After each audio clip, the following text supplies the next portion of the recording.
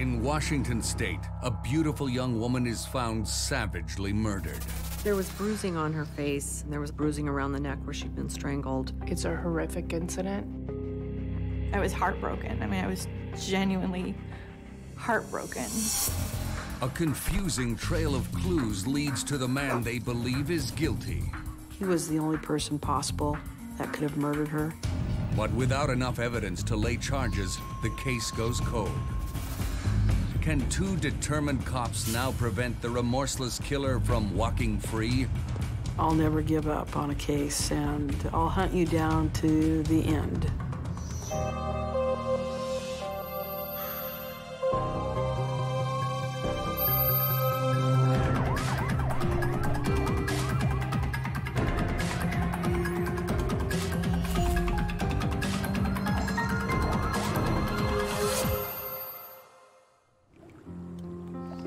Just outside Seattle lies the town of Kirkland, a picturesque community on the shores of Lake Washington. It's home to 27-year-old Elena Busos. She was beautiful, very Greek. Her smile is really captivating. When she spoke with you, she would speak to you, not at you. You know, she would draw you in. She was just a very stunning girl, very sweet. She was as beautiful inside as she was on the outside. On New Year's Eve, 1998, Elena has just one wish for the year ahead. We all wrote down what our hopes and dreams for that year was going to be. And so she wrote down that she was ready to meet her soulmate. She was ready to meet somebody that would cherish her and love her. Elena has had lots of suitors, but since her divorce, her main man has been Anthony, her 7-year-old son. She glowed when she was with him. She was a good mom. Very good mom. Her life revolved around Anthony. She wanted somebody that treated him good, and she wanted a traditional family. Just weeks after making her wish, Elena connects with a handsome man at the gym. She just told me she met somebody and she was in love. In love with a charismatic Sione Louis. I'd never seen her ever that completely enamored. He was very good with Anthony. That was very important to her. It wasn't just her as Sione, it was about her, Sione, and Anthony. A year into their relationship, Sione presents Elena with an engagement ring. You know, they'd been working towards getting engaged, so it wasn't a big surprise. In January of 2001, the couple moves to the nearby town of Woodinville to create their first home together. I liked him. I liked her together with him. They seemed very happy, and they did. They seemed really happy. But on Friday, February 2nd, just weeks before their wedding, the lives of Elena and Sione are changed forever. In the late afternoon, Elena meets up with her ex-husband in a downtown parking lot to drop off Anthony. They shared custody. She had him during the week, and then she would drop him off on the weekends. As night falls, Elena hurries home to pack for a weekend in California. That Saturday morning, she was going down to see her mom. But Elena's mother is sadly disappointed. Plane loads of travelers pass through the airport.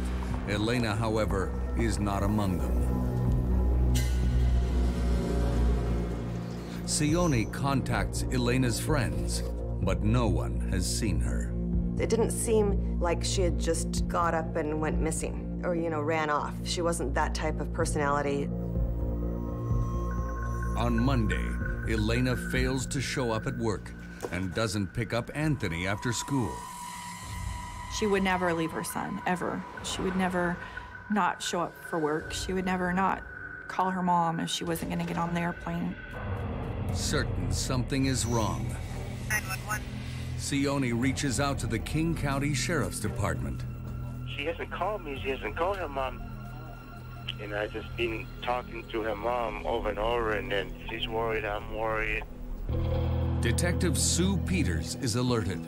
Sione had reported he last saw her as they were getting ready for bed on Friday night, and the next morning he was still asleep, and she left, which she assumed was to go to the airport. Detectives move into high gear. Then they were researching with the airlines, and it turns out she had not boarded an aircraft to California. Police mount an all-out search in the Seattle area. We need to find her. Sione actually took it upon himself to coordinate looking for Elena. We were passing out her flyers everywhere we could think about. Maybe somebody knows something, maybe somebody saw something that night. Sione actually put together a group of friends, rugby players, and searched the area of I-5 all the way to the airport, trying to locate her or her car. But 7 days later, there is still no sign of Elena. What awful fate has befallen Elena Busos? I think we all knew in our gut that something horrific had happened and that it was going to be a sad story. 7 days after 27-year-old Elena Busos goes missing, investigators are running out of leads. None of her close circle of friends had had any contact with her. Her car hadn't been located, so there's a possibility of foul play. Prosecutor Kristen Richardson is at home when she gets the late-night phone call. They said something to the effect of, "We have bad news. We found the woman who's been missing from Woodinville." Her vehicle had in fact been recovered a mile and a half from her home, and it was parked at an athletic club. The vehicle was unoccupied. We wanted to get into the trunk immediately. They opened the trunk lid.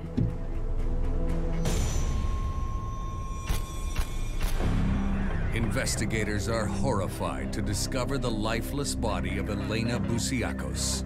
She almost was in a fetal position on one side. Her body was well preserved due to the coldness in Seattle. It was as if she was asleep. She was in perfect condition. But on closer examination, We could see markings around the neck already. The medical examiner's office advised detectives that she had been strangled. a young mother, fiancé, and friend murdered. But why? Investigators hope the crime scene will provide some clues. There were some items in the vehicle that could appear that she was on her way to the airport, such as a suitcase. But the clothes she's wearing may tell a different story.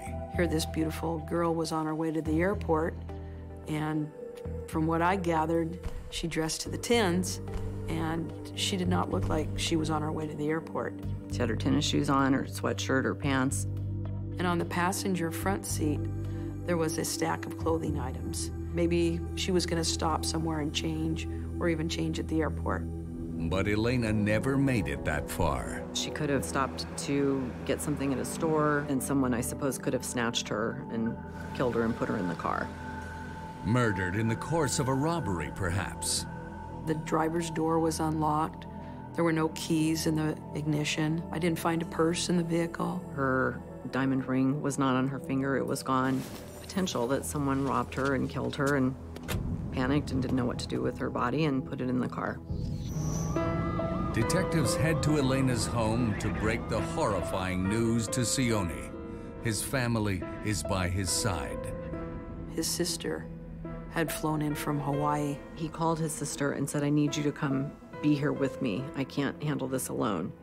Grief-struck, Sione willingly accompanies police to the station to aid in their investigation. It's typical anyone close to Elena, especially the boyfriend living with her. How would you describe your relationship with Elena? We are highly in love. Their wedding planned for the following week on Valentine's Day. We're looking at going to Hawaii because my sister lives in Hawaii. Elena did not have a ring on when her body was recovered, and so Sione was questioned about that. Did she leave her ring at home? Sione is certain Elena was wearing it. Could the killer have stolen the ring? At the end of the long night, Sione takes a routine polygraph to verify his statements. The results of that test were inconclusive, and the examiner believed, since he hadn't slept during that time period, that's why the results were inconclusive. The next day, Sione opens his home to the police so they can gather evidence.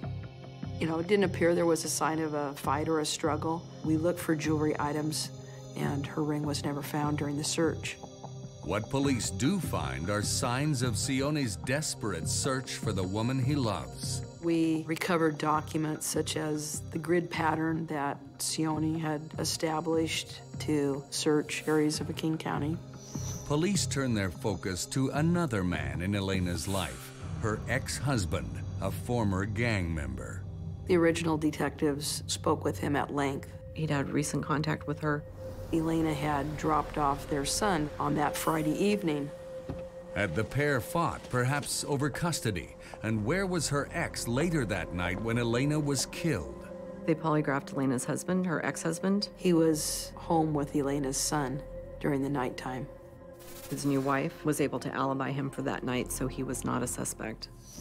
Meanwhile, at the morgue, the medical examiners carefully assess the state of Elena's body. When they get her, she's fully clothed. She was in her clothes, but they weren't exactly in order. Her socks were pulled up so that the heels were almost completely out of her shoe. It appeared almost as if someone had redressed her. But it is the damage to the body that is most distressing. There was bruising on her face. There was obviously bruising around the neck where she'd been strangled. There was bruising in the abdomen area, suggesting the victim had been lying down and the killer on top of her. And it could have been from him propping himself up in order to get a better grip to strangle her to death. Had he left any clues to his identity behind? At the autopsy, they did swabs of her neck, hoping to find the DNA of the person who had put his hands around her neck to kill her. There are scrapings made for the contents underneath her fingernails. If she were to have scratched somebody, we may be able to pull up their DNA from the cells that she had trapped underneath her fingernails. Forensics expert Jody Sass carefully examines the samples. Unfortunately, in this particular case, there was no male DNA there. Sass does find evidence that someone had sex with Elena prior to her death, but she can't secure a full DNA profile. Sione Louis stated they hadn't had sexual relations for weeks. So had Elena's killer also been a sexual predator? The underpants that she had on had been pulled up and ripped. Her sweatshirt had underneath it a bra that was balled up and stuffed up under the front. It was not on her. Anytime someone's body is recovered in a vehicle and it looked like possibly she had been redressed, that we look at sex offenders in the area. But it is a look into Elena's suitcase that gives investigators their first piece of the puzzle. The items in the bag were things that no woman would ever bring on a trip with them. Elena Busos has been found dead on a cold February night in a Woodinville, Washington parking lot. It was pretty traumatic, I mean, for all of us, you know, and especially being found in the trunk of your car is hard to digest. I was heartbroken. I mean, I was genuinely heartbroken. The possibility that the killer's motive was robbery is looking less and less likely. Somebody that had robbed her, that had taken her credit cards and her money, probably would have used them. And there is still no sign of Elena's missing engagement ring. Someone would try to get rid of it in some fashion, likely try to pawn it would be a logical place to look, and there was nothing like that. So who had taken her life and why? Detective Peters can't help but return to images of the crime scene, convinced they're the key to the killer's identity. We looked inside her suitcase and there was a pair of running tennis shoes, which seemed odd to me because, you know, she is found wearing tennis shoes and she was only going to be gone for a couple of days. Usually you pack smart and only bring one pair of tennis shoes. Elena also had 2 pairs of boots, 2 hair dryers, and too much luggage for a weekend away. The first thing that was found was her suitcase, which she had packed for the trip. It had been neatly packed, the items were folded. And then there was also a bag in her car where makeup items were thrown. So that seemed a little out of place for the type of girl Elena was. The items in the bag were things that no woman would ever bring on a trip with them. There was a big, tall bottle of Suave hand lotion when she had a perfumed lotion in her suitcase. That's what she meant to take with her. There was a hair gel bottle with no lid on it. Nobody would take these toiletry items So who had packed Elena's luggage? The killer clearly had access to her belongings.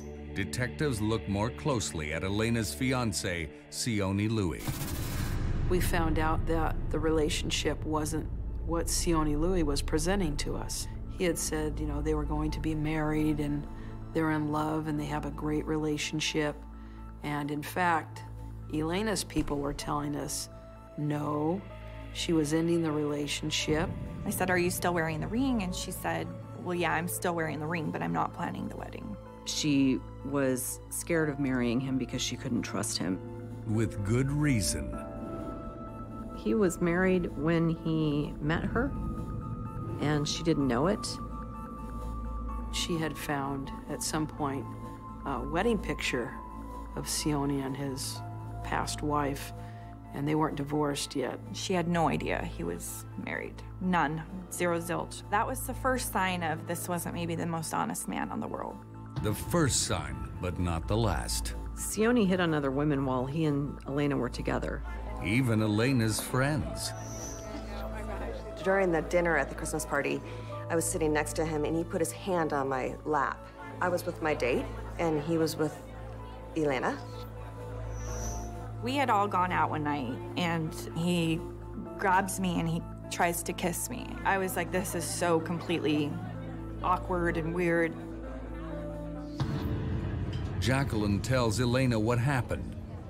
She was so sad, obviously. But I think she wasn't that completely shocked. I think she was starting to figure out who this person was. But only days before Elena's death, she made an even worse discovery. Sione was in a relationship during that time period with another lady. There were a lot of things that she didn't know about what he was doing, that he was sort of living a double life with regard to other women. She'd finally, the day before she had passed away, gotten together with the woman he was having an affair with. They had discussed, you know, what type of person Sione was. This woman was going to call Sione on his cell phone. And when Sione answered and started speaking with her, Elena then got on the phone and said, basically, you know, you're lying to me, and basically, she busted him out. Elena told the woman she had come to a decision. Either he was going to be moving out, or I'm going to be moving out. She realized that she couldn't do this any longer. We find out that she had closed out her account with Sione, which was a joint account, on Friday, the day before she was to fly to California. But even if Elena had called off the wedding, would Sione have retaliated with murder?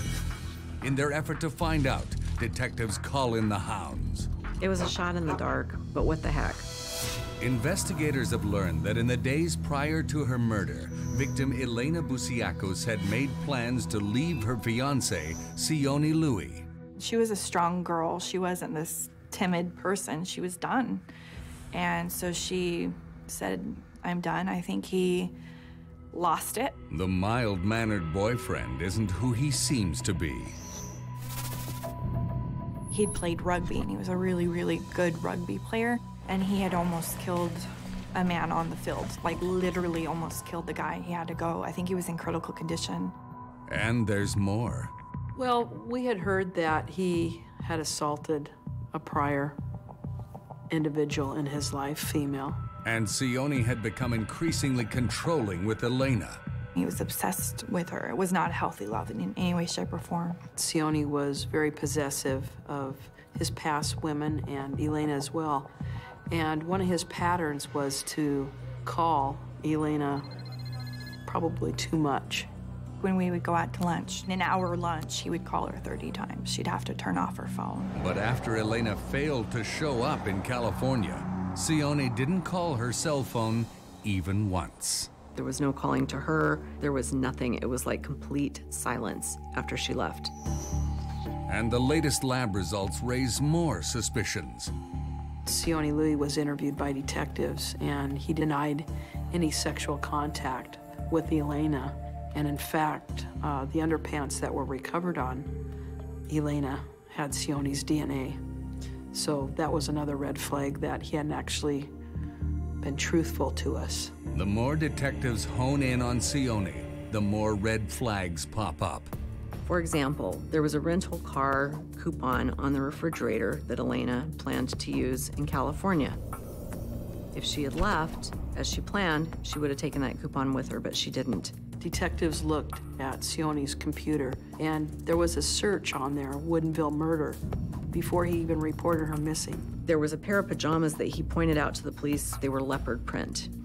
Her friend said, no, Elena would never wear those to bed. She wore sweats and a t-shirt. When you pick up the pajamas, they're creased. They've clearly never been worn, never been unfolded. The bottom of Elena's shoes, her tennis shoes, were quite clean. There's mud and muck that goes from between their door to where the car was parked. How did she get from her house to her car with her tennis shoes almost completely clean? I'm sure if she was telling him that night that the relationship is over, one of them is going to be moving out, that he just exploded and was violent with her. Did a frightened Sione then dress Elena and carry her dead body to the car? She had clearly been laid in the trunk. She wasn't tossed in. Her arms and legs were not out of position. Heartbreaking details that reveal Elena's attacker had once cared for her. Sione Louis fits that bill. Detectives came to the conclusion that he was the one and only suspect in her case. But prosecutor Kristen Richardson knows they have no irrefutable physical evidence of Sione's guilt. You have to build a mountain of evidence from a million little pieces that puts you over the top beyond a reasonable doubt. They need more to put Sione behind bars, and Richardson has an idea. This car is within a half a mile of the house. Had Sione driven Elena's car to the parking lot, then walked back home? And if so, would his scent trail still be there? I just thought, what the heck, I'm gonna call my bloodhound friend, Richard. Richard Sherman, a dog handler with Seattle Search and Rescue. I received a call from Kristen Richardson requesting my input on whether a bloodhound could run a trail on a crime scene that was somewhat old. Sherman is skeptical. It's been almost 2 weeks since the murder. When the scent gets over about 3 days old, particularly in urban areas, it degrades and it becomes very difficult. And only the most spectacular of dogs can follow those kinds of trails. Is this dog one of them? The original case detective got an item of clothing from Elena's house, which belonged to Sione. The team places a bag containing an article of Sione's in the same spot where Elena's body was found. I allow the dog to just meander up to the scent article out of curiosity, and they naturally take the scent, and then I give them a command of find.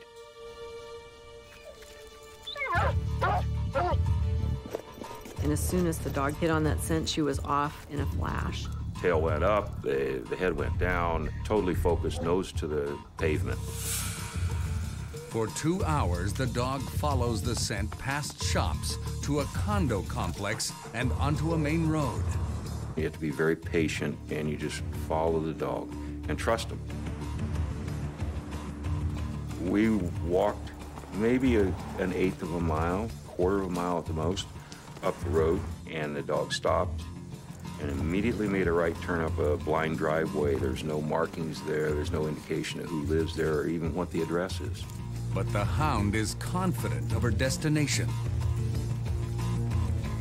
As it turned out, she walks up in front of this memorial on the porch of the house. Sione's scent had led the dog all the way from the crime scene to Sione's own front door. There were other police officers standing around, just some with their mouths open. They couldn't believe it. It was just amazing, really. So had Sione dumped Elena's body in the parking lot, then walked home? Or could he have innocently passed through on foot in the days following her murder? There must be no doubt in a jury's mind which one is true. Circumstantial evidence cases are very scary in terms of whether we can win them or not. The danger is that he can never be tried again because of double jeopardy. So we get a one shot at it, and if he's not guilty, he's free forever. We're looking at the evidence again and trying to see if there's any other items we can send to the lab. But in their search for something to strengthen their case, investigators find evidence that could tear it apart. That speck of blood was a problem. Police are on the trail, quite literally, of Sione Louis. A trained bloodhound has tracked his scent from the parking lot where Elena's body was dumped to the home she shared with Sione. It was clear that the grieving husband-to-be that he was playing wasn't quite true. But the prosecutor lacks sufficient evidence to lay charges, so Louis remains a free man. Then, just 3 months after Elena's death, her friend Heidi gets a surprising call. They passed the phone call to me and said, "It's Sione." He said, "I have a pantsuit that belonged to Elena that she always wanted you to have if anything should ever happen to her." She's never given me clothes. We're not the same size even remotely. Heidi, who's 5'9", was immediately suspicious that 5'4" Elena would give her a pantsuit as a dying wish. I called the cops. I called Sue Peters, and she said, "Okay, this doesn't really add up, but let's, if you're willing, let's set up a meeting." Detective Peters also offers a word of advice. It would be smart if you don't leave the building at night by yourself. Felt really creepy, really, really creepy. But I'm thinking this guy is super guilty and we need to figure out a way to catch him. So we set up a wire order. My office was bugged, basically. There was a hidden camera and there was a little clock radio that had a little hidden camera. There was a lot of high-tech James Bond stuff going on in my office. We observed Sione Louis coming to her business. Hello. Hi, how are you? How are you? Not too bad. Good. Your emotions are going all over, like fireworks. He sat down in front of her at her desk and brought a pantsuit. He was hanging in a closet, and I didn't have any reason not to lie back for it. Detectives had given me a list of questions that they wanted asked. You know, where were you? How did you feel? You know, I was actually out of town, but I knew that they found the car. What happened there? They found that car a week later. They found the car at Wooden Mill, I think. So they never left Wooden Mill. Sione shows no emotion when talking about Elena's murder. How I know. He didn't say anything that a husband who lost his wife to murder should say. Within minutes, Sione's real intentions become clear. What's different from it? Really? Yeah. He was there to see if I was single. His plan was to ask her out. And when she tells him she's already in a relationship, Still with Danny. Yes, I remember when I kicked back. Good guy, yep. Well, He was like, "Okay, well, good to see you." And he was done, gone. I felt like a thousand ants are crawling all over my body. It was, ugh. though the encounter reveals Sione's callousness, it isn't proof that he's the killer. I'm reviewing records upon records upon records and trying to piece it together and decide with other people from my office, is this chargeable or not? Well, you want to make sure you have enough to go to court and win the case. And Detective Peters has just discovered something she hopes will help them do that. I found a small speck of blood on the gear shift boot. Is it Sione's blood? Could he have cut himself in the course of Elena's murder? I extracted it for DNA and got a male profile from that. Unfortunately for the prosecution, This unidentified blood is not Sione's. It's not Elena's. Easiest thing to argue for the defense attorney, it's the man who killed her. And until I felt like we had enough evidence to overcome that speck of blood, there was not going to be a case filed. for the next 5 years, it seems like Sione Louis may well get away with murder. You watch Law & Order and it's solved in an hour. And I mean, I knew it wasn't gonna be like that, but it was so frustrating. And you know that a murder suspect has been identified and he's out living a normal life. And what if Sione Louis kills again? He had a violent streak. He definitely proven that he was violent. Though the case goes dormant, the investigators are determined not to let it go. I felt over the years like Elena was sort of with me looking at the evidence and just going, come on, come on, you're almost there. I felt that way. All your unsolved cases are with you, basically until they're solved. I'll never give up on a case, and I'll hunt you down to the end. In 2006, Sue Peters reviews the case yet again, this time with her new partner, Detective Christina Bartlett. What stands out to me is going to be different for another detective. Bartlett pours through the files and photographs in search of anything that might have been overlooked. That's when she notices Elena's laces. She has running shoes on. The laces are tied off to one side. One was on the inside and one was on the outside, which isn't a normal way to tie your shoes. Clearly she had been laying down when the shoes were tied. Had her shoes been tied by her killer? I had actually contacted Elena's family. We, I think, received about 4 or 5 photographs. The knot and the bow tie is centrally located on the tongue of the shoe. We decided to send her tennis shoes to the lab to be looked at for DNA. So I collected a sample from the shoelaces. I then extracted the swab sample I collected for DNA analysis. And what I got was a mixed sample of Elena and a trace male component. To be able to further identify who that particular individual might be, we needed a more sensitive technology for male DNA. They submit the sample for the specialized testing, knowing all too well it will take time. We live in a CSI world. You know, life is not like that. We can never get DNA in 45 minutes, solve a murder, have a conviction, and on to the next homicide. The investigators know that in the real world, those laces may be their last best chance to put Sione behind bars. We know whoever killed her tied those laces. Detectives are heating up the 5-year-old cold case of Elena Busos, slain, they believe, by her fiancé, Sione Louis. He was the only person possible that could have murdered her.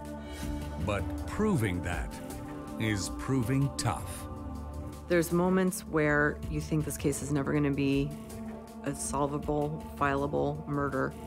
While detectives wait for the final DNA results on Elena's shoelaces, they focus in on a phone call Sione made to his sister in Hawaii. For some reason, he found it necessary to call her at 1:15 in the morning on the night that Elena disappeared. The question, you know, begs to be answered. Why did you make that call? Were you in a panic? Did something bad happen? And Sione's explanation to that call was he was sleeping on the couch. It was a misdial. He must have rolled over and it dialed his sister. She, too, had been evasive about that late-night call. She had been interviewed by Hawaii police. We needed to see her eyeball to eyeball. Bartlett and Richardson hop a plane to Hawaii. We catch her by surprise. I mean, we show up on the doorstep of her work to interview her, totally unannounced. Her interview is in support of her brother. In spite of that, these little details keep coming out.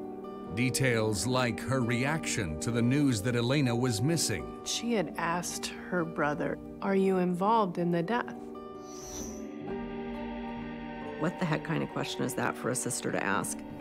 Sione maintained he was innocent. Nonetheless, when his sister arrived in Seattle to lend him her support, She said she did her own investigation throughout the house. She walked throughout, looking for signs of a struggle or any sort of person being hurt. though she found no evidence of foul play. It tells me that there is some suspicion that somehow her brother has something to do with their death. Back in Seattle, test results from Elena's shoelaces have finally arrived from the lab. Will they further implicate Sione Louis? The outside lab was able to narrow it down, and Sione was the major contributor to the DNA on the laces. The more time that passes, the stronger the case gets, because we keep adding little pieces of evidence from week to week or month to month. Ultimately, that's what this case is built on, is a mound of circumstantial evidence. But do they have enough to convict Louis? The detectives pay him what appears to be an innocent visit. I want to be able to clear you. I have been working this case for a little while, and I have a couple of suspects that I'm looking at. Does Sione ask anything about who did it, how it happened, where she was killed, why she was killed? He asked not one question about that. That was very telling. To their surprise, Louis agrees to come to the police station to talk. He thought he was smarter than us and that he was fooling everyone because time had gone on and nobody had been in contact with him. So I don't think he knew what we had up our sleeve. First, they lock down Sione's story. Every time he lies, you know, we just check it off. There's another lie, there's another lie. Then they launch into some pointed questions. You said that you never tied Elena's shoes. Is that correct? Elena's shoes? Yeah. You tie your girlfriend's tennis shoes? Yes or no? No. You never pick them up and move them? Nope, I never did that. Which, for me, is golden. Sue Peters hones in on the night of the murder. You know when someone causes someone's death and they put them in the trunk of a car? That person has to be redressed. My partner is a bulldog, and, you know, ultimately we go after him, and she, you know, she really goes after him. We know something happened between you two. We know that you caused her death that night. Your DNA is on her shoelaces when you redressed her that night. He was definitely nervous, and his hands were shaking. You're basically telling me that I killed Elena. I'm asking you because it looks like you did. We're confronting him with all of these facts that he's lying about. One of the comments he made was, "We are highly in love."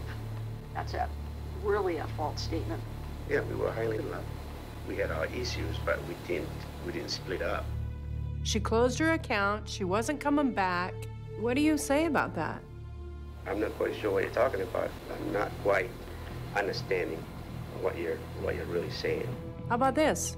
I'm saying that you killed her. How about that? I can honestly tell you that I had nothing to do with Lynn. There was nothing happened that night with us. There was no fighting. There was nothing going on. Some individuals, after speaking with them multiple times, you know they will probably never confess. Well, you always hope for a confession. It doesn't happen very often. But that won't stop them from finally making their move. Kristen was willing to no longer let this sit on the shelf. We needed to do it, and the time had come. We're gonna roll the dice. On Friday, the 13th of April, 2007, outside Sione Louis' home. We had a group on surveillance. He drives up and we arrest him. To finally put cuffs on him and put him in the back of a patrol car and, you know, you're caught. That was a happy moment, definitely. The detectives questioned Sione's new wife. She's not wanting to talk. I let her take out quite a bit of aggression and get the questions in where I can. She is the type of woman that stuck behind her husband. Whatever he said or whatever he did, he could not possibly have murdered Elena. That's when a crucial piece of evidence catches the eagle eye of Sue Peters. Right then, the bells and whistles are starting to go off in my head. It's almost like a smoking gun. After 5 long years, investigators have finally arrested Sione Louis for the murder of his fiancée. We were 100% sure that we had the right person. There isn't anybody else that could have done this. But will their circumstantial case be enough to convict him? Then, during the investigators' interview with Sione's new wife, Sue, who has eagle eyes about everything that's potential evidence, happened to notice his new wife's diamond ring. I asked her, was she with Sione when he picked out your wedding ring? And she said no, she wasn't. Celeste tells us, oh, I think he bought my ring from a pawn shop. And then right then, the bells and whistles are starting to go off in my head, and I'm going, oh my gosh, don't tell me he gave her Elena's ring. the ring, missing from Elena's body and thought perhaps stolen by her ruthless killer. It was one of those pieces of the puzzle that was building the monster that Sione Louis really is. This guy has told us over and over again that he never saw Elena's ring, he never found it in the house, and now he has given it to his new wife. She agrees to let us photograph her ring. Armed with the photo, Detective Peters digs up an old piece of evidence. In Elena's glove box, there were miscellaneous documents, and I noted one was a receipt for some type of ring. It provides Peters with a detailed description of Elena's engagement ring, but is it the same make and model that Sione's wife now wears?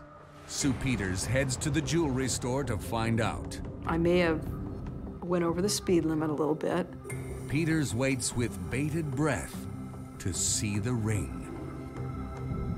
The ring at their store matched the ring in the photograph, which was Sione's new wife's ring. So I remember sitting at my desk and Sue calling me giddy with euphoria, saying, "It's the same ring, it's the same ring." It was very exciting. It was a good feeling to remove that ring from her finger. I felt like this was the last thing we really needed to get a conviction.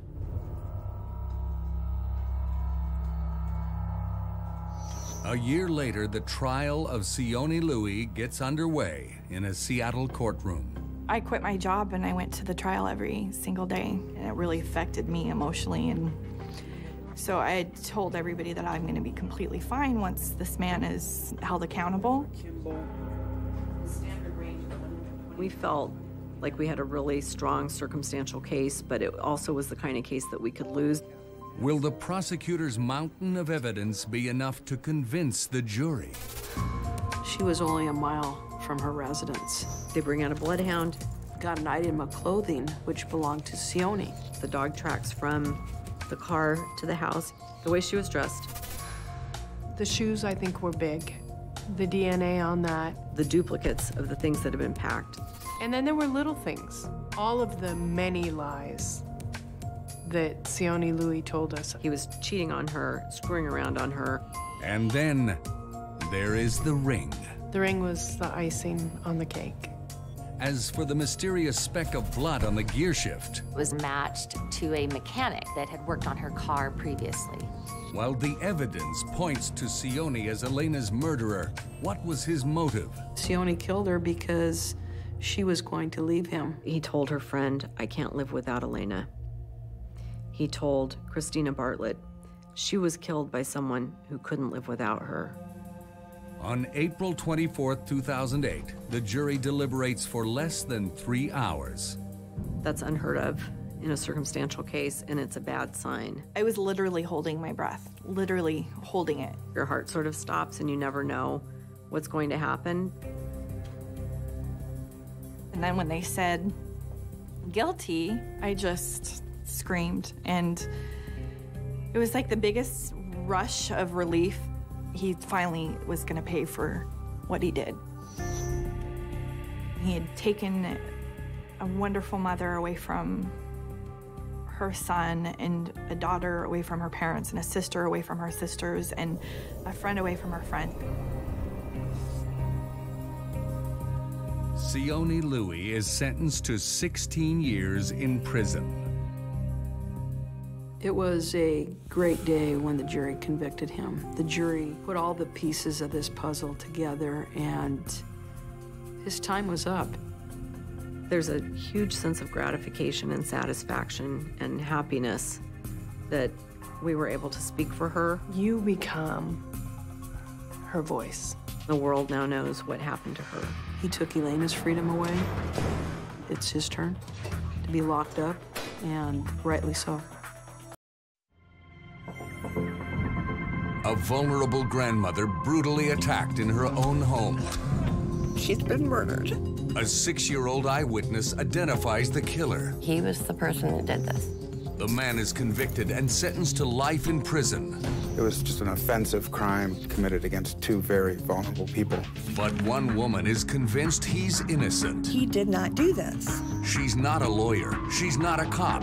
She's the daughter of the murdered woman, the wife of the accused. How can that be? What the heck is going on here?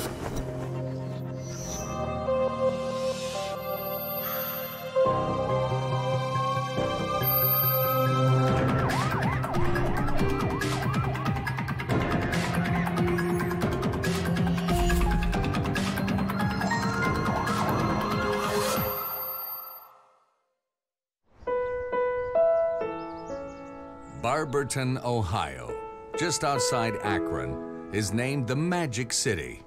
But with a population of less than 30,000, it has small-town America written all over it. And this is the town where 58-year-old Judy Johnson raised her two daughters, Melinda and April. My mother, Judy, she'd give you your shirt off her back if you needed her help. She was very loving and caring. She was kooky, funny, had a temper. But Judy was not lucky in love. Several troubled marriages culminated in a permanent injury. She suffered a lot of domestic abuse, and this one particular time, it actually caused her to lose her eyesight. She was beaten severely, and she only regained a little bit of sight in her left eye, but she had absolutely none in her right eye. And Judy's relationship struggles had a profound impact on both of her daughters. She would say to me, "You are a good person. You are beautiful. Don't live like I lived." At age 18, Melinda married high school sweetheart Clarence Elkins. I thought this was my chance to create the life that I wanted to live. Marriage, family, children, stability. 17 years later, Melinda's marriage to Clarence has given her two teenage sons and a flood of second thoughts. You know, there was a lot of red flags that I didn't see in the beginning. Red flags that Judy Johnson spoke about freely. My mom did not hold back on what she thought. She didn't feel as if Clarence was really giving that 100%, and she couldn't stand that. My mother, Judy, wanted nothing more than my sister to leave Clarence. April was also raising a family. In 1991, she gave birth to daughter Brooke. Brooke was the only granddaughter. My mom had all grandsons, so it was really special when Brooke was born. They had a bond like no other. They were always together. On June 6, 1998, 6-year-old Brooke is spending the night at Judy's house for the last time. While Brooke sleeps in the only bedroom, Judy has gone to bed on the living room sofa. Just hours before daybreak, someone enters the tiny one-bedroom house.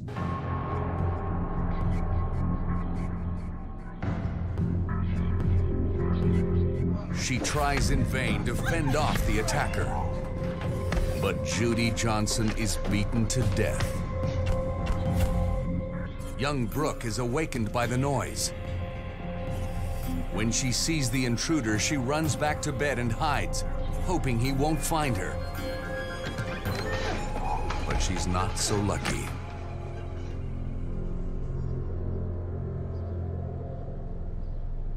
Incredibly, 6-year-old Brooke, who was left for dead, survives the attack. When I woke up, I went to the bathroom and grabbed one of my grandma's robes. Tried to wake her up, and she wouldn't wake up.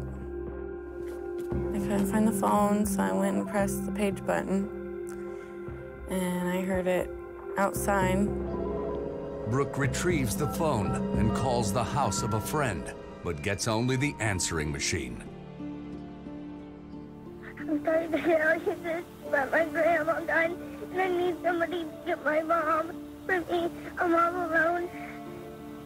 Somebody can hold my grandma. Oh, please, but you can hold me as soon as you can. Bye. Moments later, Brooke staggers to the home of Judy's next-door neighbor. She was my grandma's neighbor for a long time. I played with her kids almost every day. The neighbor, Tanya Brazil, answers the door. I asked her, "Can you take me home? My grandma's dead." A mile and a half away, Brooke's parents are still asleep. I heard this tremendous banging, and I knew it was early, so I immediately looked at the clock. I went downstairs, and I met Brooke at the door. I don't really remember the ride to my house. It was just a big blur to me. Tanya let Brooke in, and she left. That's when Brooke told me that my mom was laying in front of the couch, stabbed, and that she was dead. I woke up my husband, and I told him that Brooke was here and she was covered in blood, and that something was wrong with my mom. He immediately gets up and told me to wait there, that he would send the cops to the house if something was wrong. Okay, sir, just calm down. My mother-in-law has been stabbed. She's laying here on the floor. She's dead. 40 miles away in the rural community of Magnolia, Judy's other daughter, Melinda, is just waking up. Her husband, Clarence, is with her. We heard a car flying up the driveway. We had a pretty long driveway. And this Carroll County Sheriff deputy came through the front door, and he asked me to step outside, my son Brandon and I. Then he asked me what my mother's name was. And I said, Judy. And I said to him, is my mom okay? And he said, no, she's been murdered. They had gotten a call from Barberton Police Department that my mom had been stabbed in her home and that Brooke was saying that Clarence did it. 6-year-old Brooke has identified Melinda's husband as the assailant. I asked Brooke who did this, and she told me Clarence, and I said, Clarence who? She said, Uncle Clarence. Uncle Clarence, the son-in-law Judy Johnson had it in for. Elkins is taken into custody and charged with the crimes. When word circulated as to what happened to Mrs. Johnson and to Brooke, the community was alarmed. It was a disturbing, hideous crime committed against two very vulnerable people. It was certainly a daunting investigation that this small-town police department was about to undertake. Is Clarence Elkins the sadistic killer? He did not do this. How could you stick up for someone that just killed your mother? Or is the real murderer still at large? This was a killer who was totally out of control. 6-year-old Brooke Sutton has witnessed the brutal beating that killed her grandmother. She's also attacked, but miraculously survives. I need somebody to get my mom for me. I'm all alone. At Akron's Children's Hospital, Brooke is treated for her injuries and interviewed by police and social workers. She tells them what she told her mother, that the attacker was her Uncle Clarence, the murder victim's son-in-law. What the police had was a young child who was supposed to be killed but survived. She's an eyewitness to a crime and identified her uncle. She's seen the face often throughout her entire life. Clarence Elkins is arrested and charged with Judy Johnson's murder and the attack on Brooke. Police turn the Elkins home inside out in search of evidence, but find nothing. There wasn't any physical evidence that linked Clarence to the crime scene because he did not do this. But police doubt Clarence's alibi. We had an argument on Saturday evening. He ended up leaving and going to a couple of bars. He got home approximately 2:40 in the morning. The testimony of the coroner was that the murder took place sometime between 2:30 and 5:30. Had Clarence gone out again, this time to settle the score with his mother-in-law? The theory is that he was drunk that night, became angry, stewing about this meddling in his life and his marriage. Police theorize that Clarence Elkins, who drove 40 miles with the intention of murdering his mother-in-law and silencing her once and for all. The police felt that he somehow left in the middle of the night, and I didn't hear him. But during the night, I had actually laid down in the living room on the couch because my son Brandon was sick. The car was right outside of the living room window. We had a long driveway, so you could hear if a car was coming up or leaving. Could it be done? Certainly it could be done. There was a narrow time frame where he could go in there and commit the crimes and get back home in time to be seen by Melinda. The police had an eyewitness, and it was a solid case from their perspective. While Clarence awaits trial, Barberton detectives hit the streets to carry out their investigation. You had a situation where it's a small police department where murders are not common. Basically what they're going to do is take the eyewitness account and build their case around that. Detectives interview Judy Johnson's acquaintances, and several of them are subpoenaed. But Melinda Elkins, Judy's eldest daughter, is convinced that her young niece is mistaken. I was 150% sure that Clarence was innocent of my mother's murder and attack on my niece. I just felt that she was very confused about what had happened. But Melinda Elkins is alone in this belief, and taking a stand for her husband's innocence bears a heavy cost. My entire family at that point felt that Clarence was guilty. There was no ifs, ands, or buts on their part. I thought, how could you dare stick up for someone that just killed your mother, our mother? Brooke was not the type of child that would make up a lie like that, or even think of a lie like that. The interpretation in the community and the media was that you had a woman here who was standing by her man at the expense of her own mother. In May of 1999, 11 months after his arrest, Clarence goes to trial for the murder of Judy Johnson and the assault on Brooke Sutton. But because she's a defense witness, Melinda is barred from entering the courtroom. I was frustrated, devastated that I was not allowed in there. This was a trial about my mother's murder. Clarence is on trial for his life, and I'm sitting out in a hallway by myself. Inside the courtroom, witnesses for the prosecution paint a sinister picture of Clarence Elkins. Prosecution was portraying that this was a nasty relationship between Judy Johnson and Clarence Elkins, that she was the meddling mother-in-law, he had had enough with her, and he wanted her gone. But the most compelling aspect of the prosecution's case is their star witness, then 7-year-old Brooke Sutton. The prosecutor asked me if I seen the guy that killed my grandma, and I said yes. And I pointed out my uncle.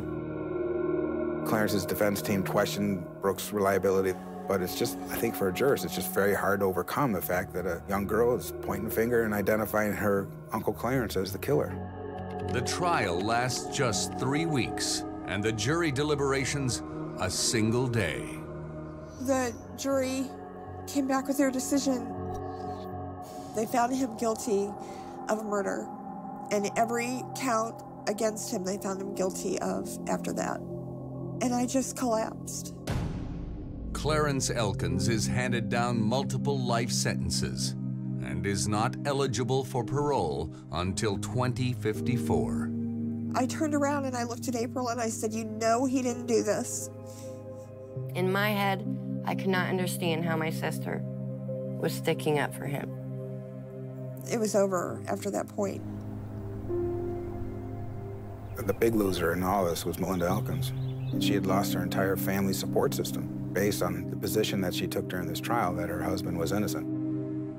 Scorned by the public, the press, and her own family, Melinda is left to raise her 2 sons alone. But she refuses to accept the court's ruling. She files appeal after appeal and petitions the Ohio Supreme Court to review the case. Melinda Elkins was up against the state of Ohio. 99 out of 100 murder convictions stand. Every legal appeal is denied. At rock bottom, she has one idea left. Find the killer myself. Melinda's plan?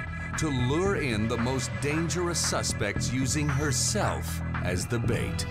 At the gravesite of her murdered mother, Melinda Elkins makes a solemn vow. I said to her, I promise you, I will find out who did this to you, if it takes me the rest of my life. And with her husband in prison and authorities no longer investigating the murder, Melinda is determined to solve it herself.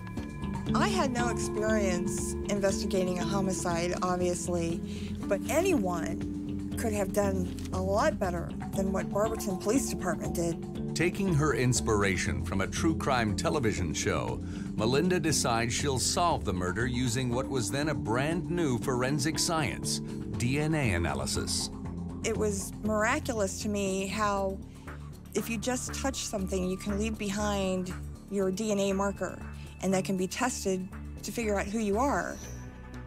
And I knew that that was something I was going to have to implement into finding out who did this. I started creating a suspect list. People that had some type of dealing with my mom, with any past of violent crime, they went on my list. Next, Melinda prepares to go undercover. Her plan? Lure in her suspects and steal their DNA. I would find out where they hung out, where they lived, interject myself into their life, and obtain their DNA. I would go to these bars and flirt a little bit and collect their DNA by running my fingers through their hair.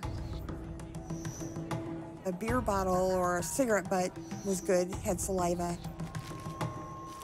It was a crazy idea, but I did it, because I had to do it. Convinced that the murderer is still at large, Melinda and her sons live in constant fear. My sons were keeping watch at night and had themselves armed with whatever they could use as a weapon had someone tried to break into our home. Meanwhile, Melinda's collection of DNA samples grows. My freezer became the storage unit for this DNA. But Melinda's efforts would stop there. She has no idea what to do next. I needed help. Then, 5 months after her husband is sent to prison, Melinda finds an extraordinary ally. I came across this organization called Truth and Justice, and I sent them an email requesting some kind of help. They emailed me back, and they said, "This sounds like a case for Martin Yant." Yant is a former investigative journalist turned private eye. This guy is world-renowned for solving wrongful convictions, and I asked him to, talk to me about this case, and he got right back to me. Melinda was a very unusual, compelling character. Her one goal was to prove that Clarence was innocent, but an equal goal was to find out who killed her mother. Yant travels from Columbus to the Barberton area to meet with Melinda. I usually try to go back to square one and see what caused investigators to go in one direction and perhaps see if they ignored other evidence or other avenues. Martin said to me, "Wow, this case is wrong."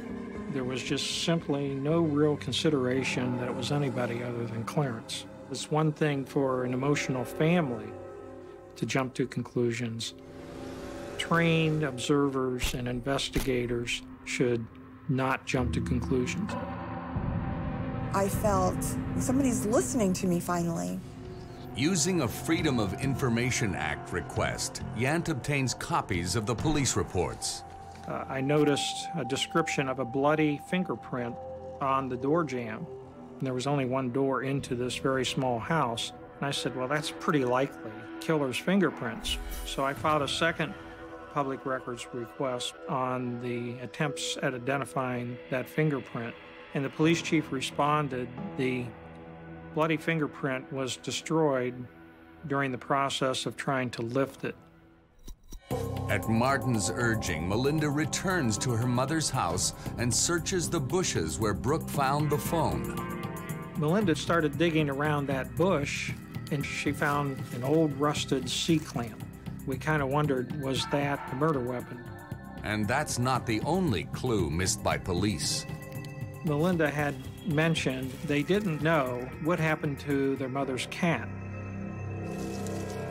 She found the skeleton of a cat with a string of Christmas lights wrapped around its neck.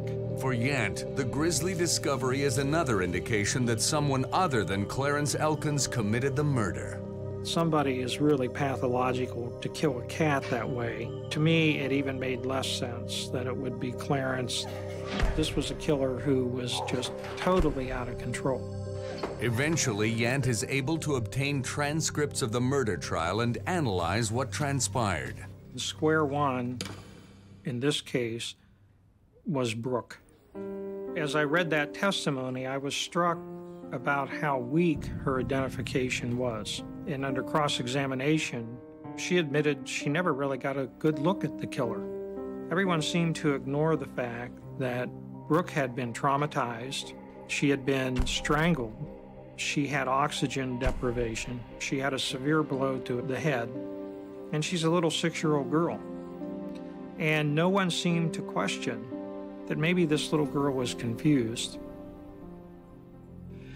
Now officially on the case, Martin gives Melinda one of the toughest assignments yet.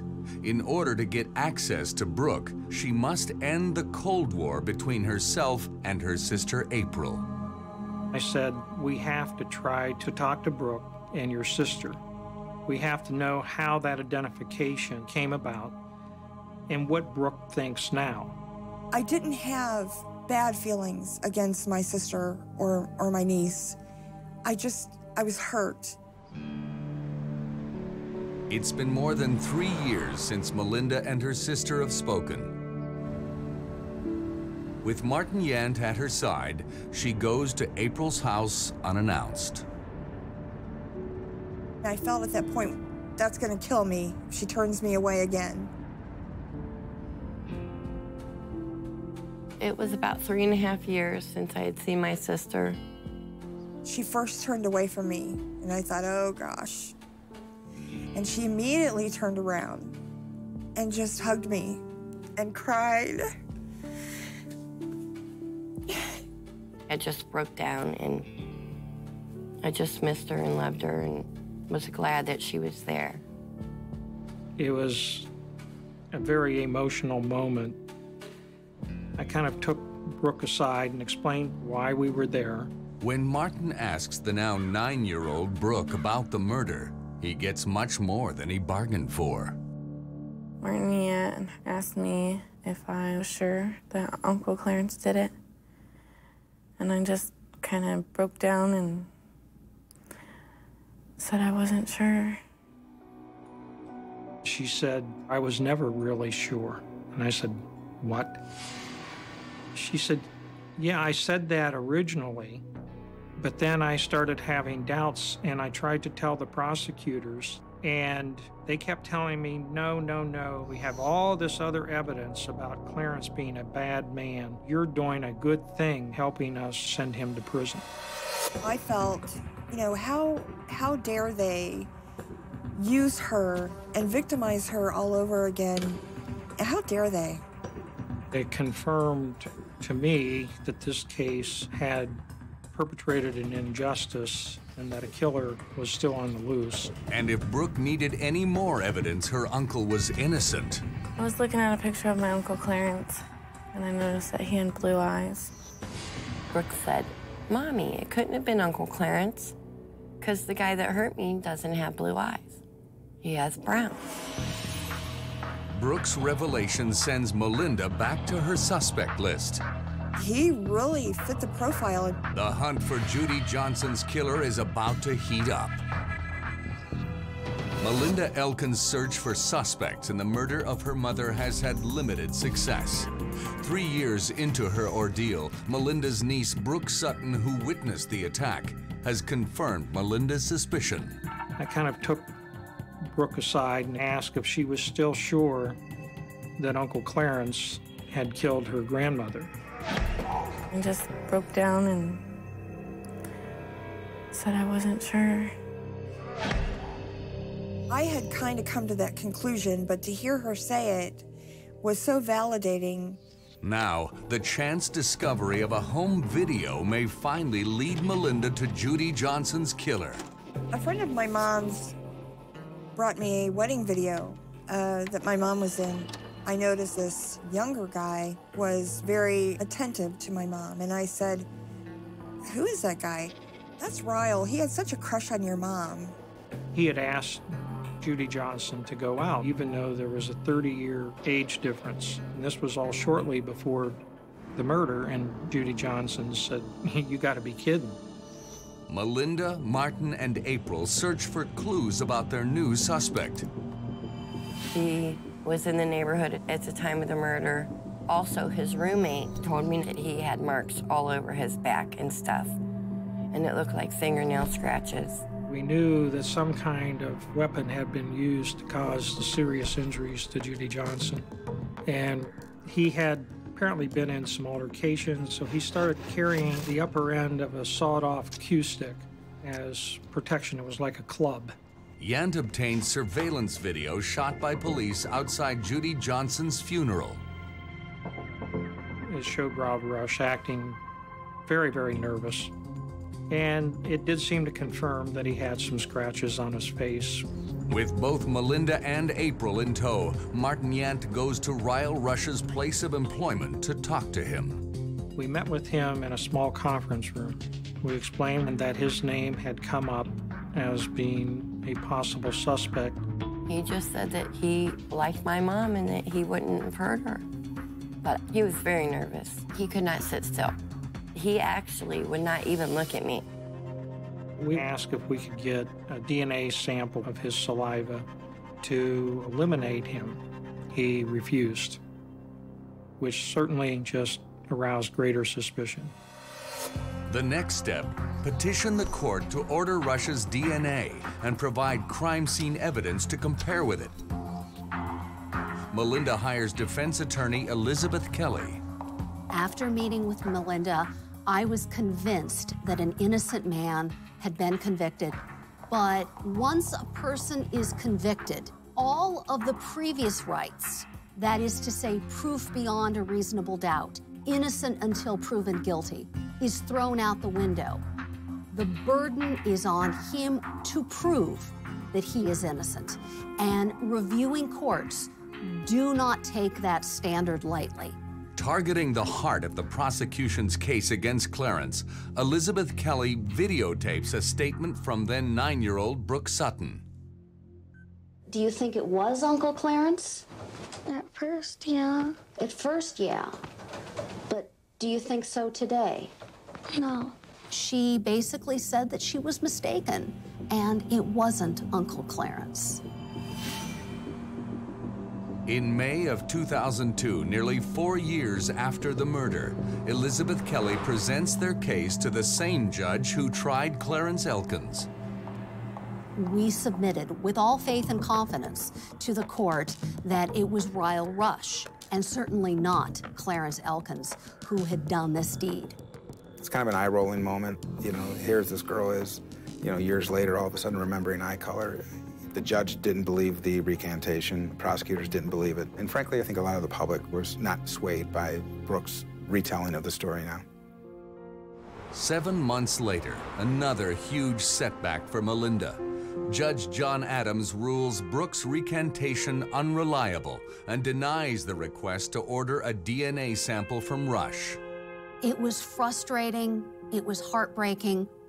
We had to convince a court, and we fell short of that.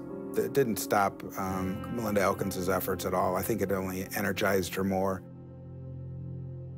Every time the courts would disappoint me, the more pissed off I was. And the more determined I was to prove them wrong. Melinda launches a website to raise awareness for the cause. There was intense public fascination with this case, aided by the media. Finally, under pressure from media and the public, prosecutors agree to release crime scene evidence to Melinda for DNA testing. Police are ordered to collect Ryle Rush's DNA. He gives it up voluntarily. Now, the truth could be one lab test away, but Melinda is in for a shock. Here we are, looking like total idiots. And a break in the case that no one saw coming. She said, "You won't believe this. Something is up here." Melinda Elkins has obtained the DNA of Ryle Rush, the man she believes murdered her mother. Now I needed somebody who knew what to do with the DNA. Our effort at that point was getting some expertise on this revolutionary new technique of DNA testing.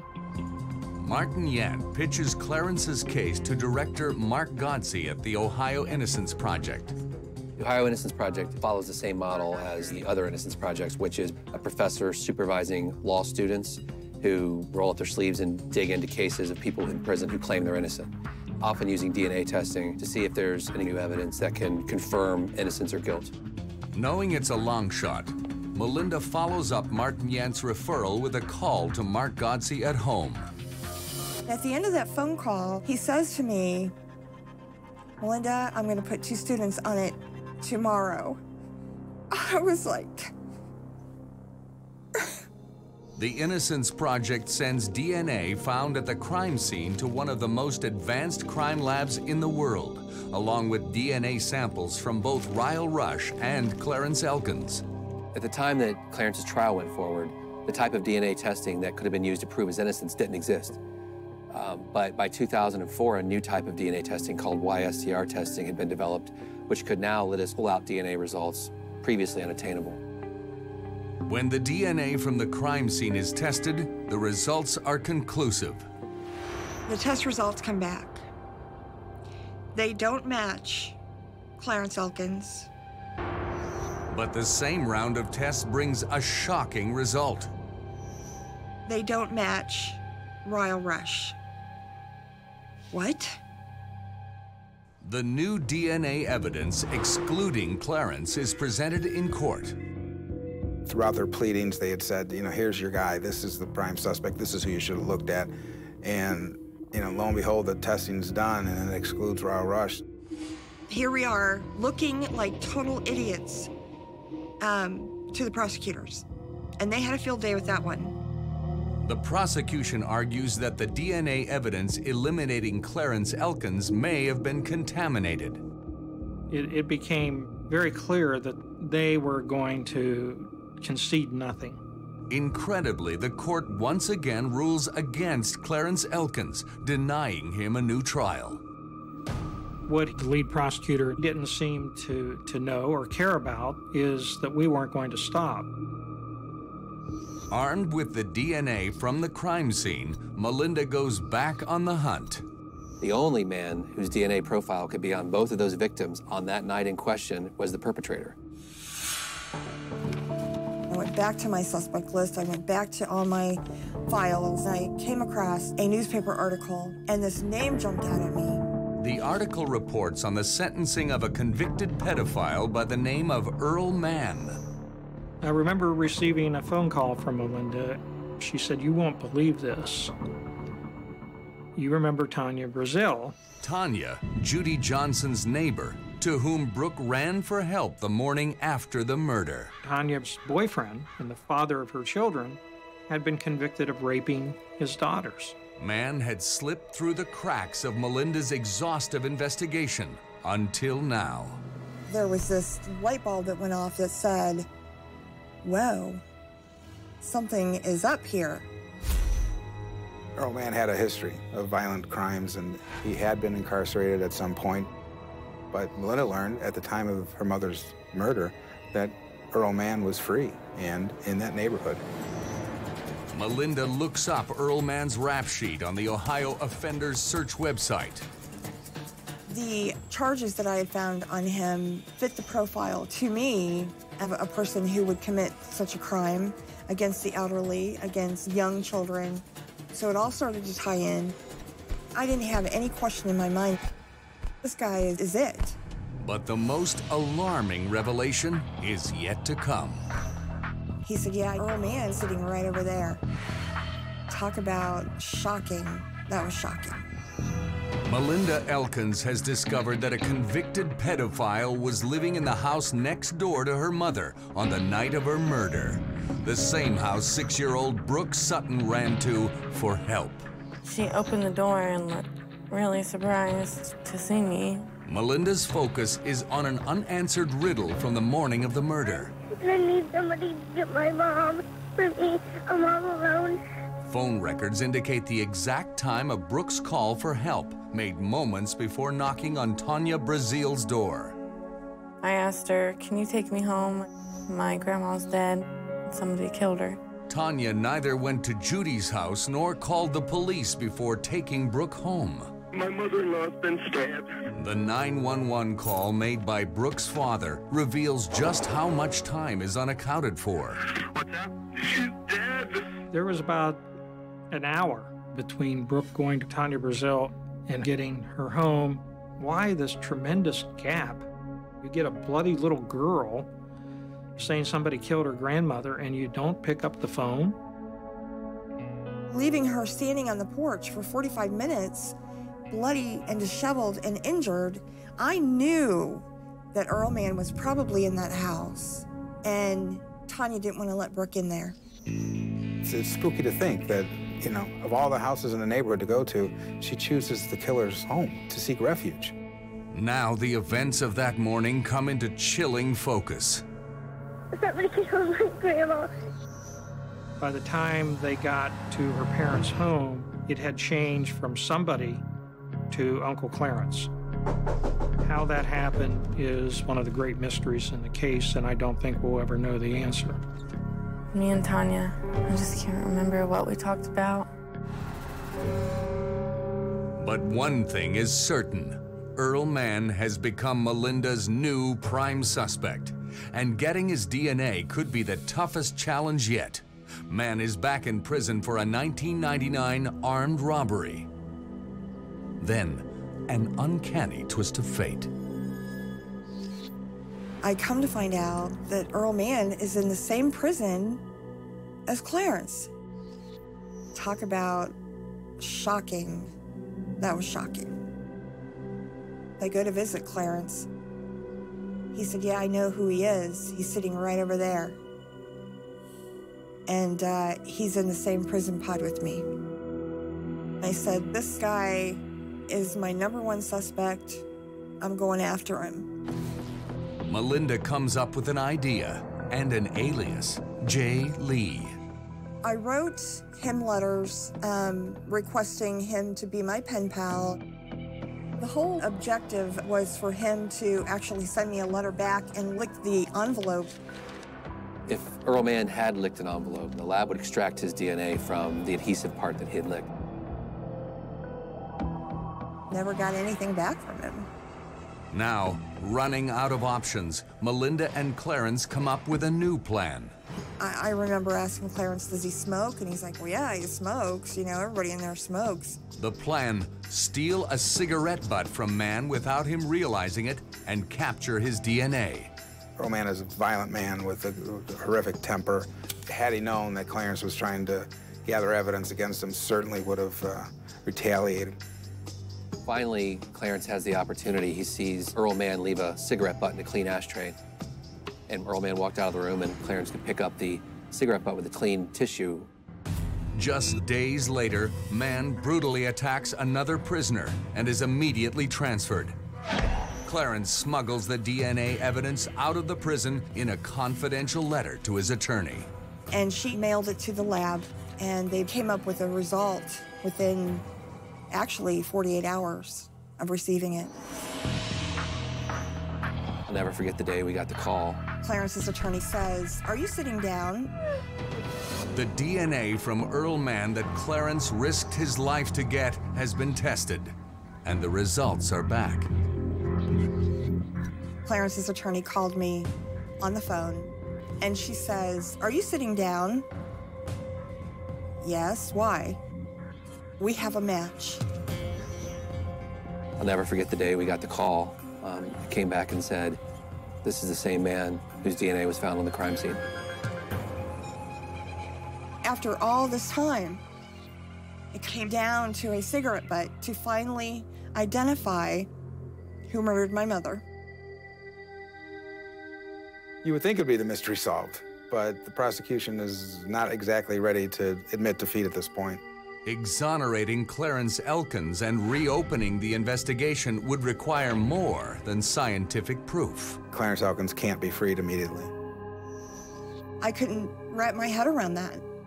This time, Mark Godsey isn't taking any chances. Before taking the evidence to Summit County prosecutors, he reaches out to an unlikely ally for support, Ohio Attorney General Jim Petro. Would be unprecedented that an attorney general would cooperate. I said, good luck. The gamble pays off. About an hour or so later, Mark called me back, said they're willing to look at this. Going through all of the information that we had, my entire criminal justice staff, a staff of felony prosecutors, homicide prosecutors, people who'd been engaged as prosecutors their whole career, we came to the conclusion that there was an injustice and that Clarence Elkins was innocent. Mark Godsey had called me and said, you know, Jim Petro and his staff are on our side. The Ohio Attorney General taking your side, I mean, there's no greater credibility there, folks. It was just unbelievable. No other state attorney general has ever come out for a convicted killer in favor of them, ever. And now, the prosecutors can no longer dispute the accuracy of Mann's DNA sample. Earl Mann was in prison. We had his DNA. So we were able to match that with the DNA that was taken from the cigarette butt.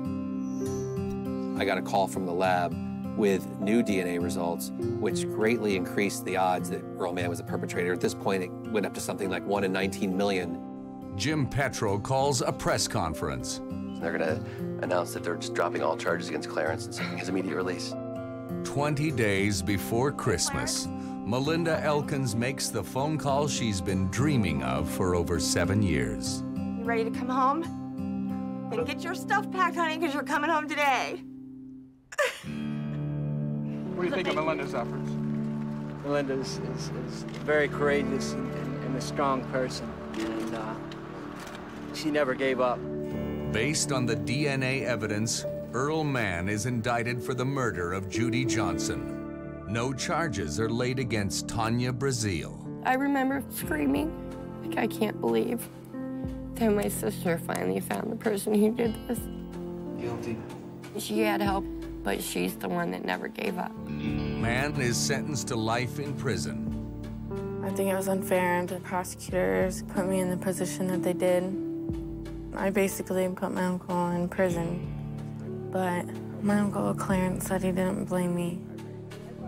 Earl Mann was now convicted, but it was sad because the bottom line is my mom will never be able to come back.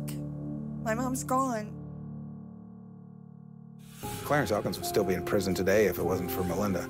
I can't emphasize enough how much I admired her courage and her tenacity. This was a team effort, but the person who was at the center of it was Melinda Elkins. He's behind bars, but it still hurts that someone took my grandma away from me. I said to my mom, I promise you, I will find out who did this to you. I made good on that promise. A murder so brutal, it is beyond imagination. There were stab marks to the face. The body was just badly charred. It's beyond explanation. People that torture other human beings are different kind of people. The ruthless killer at large for decades. It seemed like a nightmare. We just didn't know who did it. Spurred on by a mother's anguish, a tenacious detective discovers the key to the crime. All the hair on your whole body stands on end. That dude's evil. But can she bring him to justice before he kills again? He says to her, let the torture begin. I was scared to death.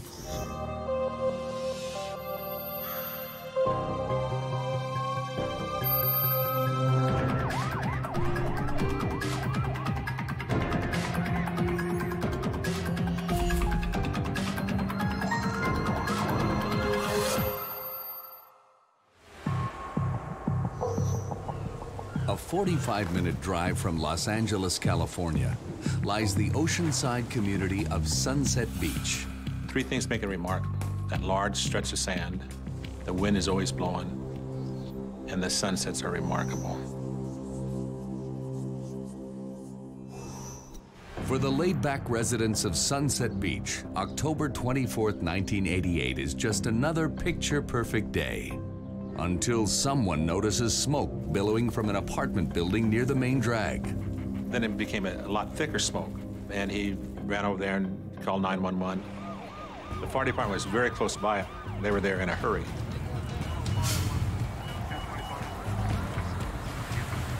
And then they extinguished the fire from outside, and then when it was safe, they made entry into the apartment and to put out the rest of the fire.